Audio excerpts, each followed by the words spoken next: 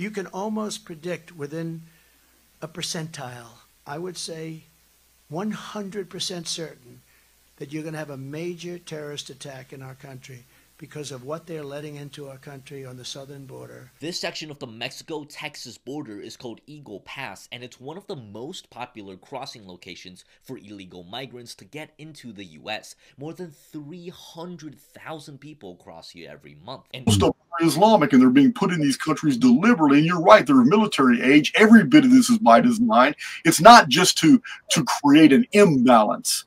This is a deliberate plant of a fifth column in all the Western nations. That's exactly what this is. It's you got to call a spade a spade. And it's exactly, precisely what is needed to basically have the Western nations come together and declare war on the Middle East. It's exactly what is needed. And it's all by design. They let them through. Look at this. Look at this. Look at this. America! America! America!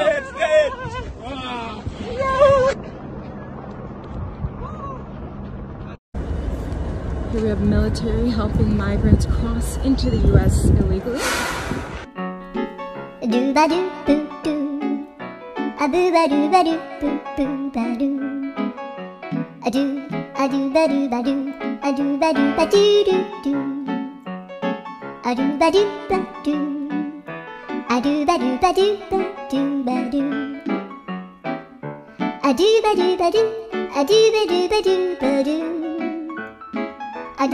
They've set up UN camps all over Central and South America that I covered today in great detail with investigative journalist Michael Yon to bring them into the country. The same invasion strategy that was used on Europe in the last 15 years. This is all official. And when you watch the congressional hearings, they never bring up State Department money funding over 70% of it. The UN funds 10%, Communist China funds on average 20%. So in a consortium of the US government and Communist China and the UN, they built these giant refugee centers and fly people and pay them to come and then stage and invade the United States. Because if they built a UN camp in northern Mexico, it'd be too obvious. So they do it in Panama and other areas. And Biden's not just selling our border wall, he's opening gaping holes in it so migrants can march through. We had no terror, zero, for 4 years. All those people you see come in the invasion, and it is an invasion, and many of them happen to be all male, from 18 to 25 years old, perfect age for a soldier. 27,000 from China, think of that. Are they building an army within our country? Could that be possible? Not even a secret. The playbook's been known. But in order to get the Western world to absolutely rise up in arms and to take up that nationalist, take up that pride and all come together to fight a common enemy, it's going to take a catalyst. And Funky Prepper, that's what we're seeing right now.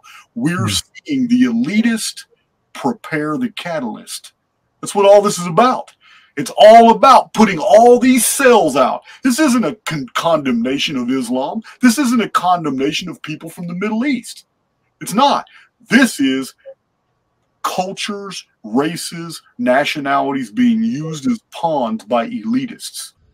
All right, this is part two of what to expect in 2024 and what is really the next stage of the game and what Jason Brashears has referred to as the opening of the second seal. So credit to him for decoding that. And it's made it very clear that what we're experiencing is a blueprinted program.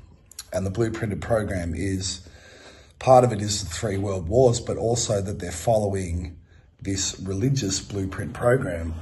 And it's interesting that those that are pushing forward with this the most, as far as the flooding of migrants into America and into Europe, is all being set up for the unleashing of the nihilists and what they called in Albert Pike's letter to Giuseppe Mazzini of the 3 world wars and the unleashing of the nihilists. You look at the 3 world wars. First of all, the status quo as it was before World War I was destroyed by World War I. They then change the status quo and they move on to the Second World War. They destroy the new status quo, and now they want to destroy this status quo and impose another one. And it was all described in a letter alleged to come from this man, Albert Pike, in a letter in 1871. This guy, Albert Pike, was a major Freemason, very high Freemason, sovereign grand commander.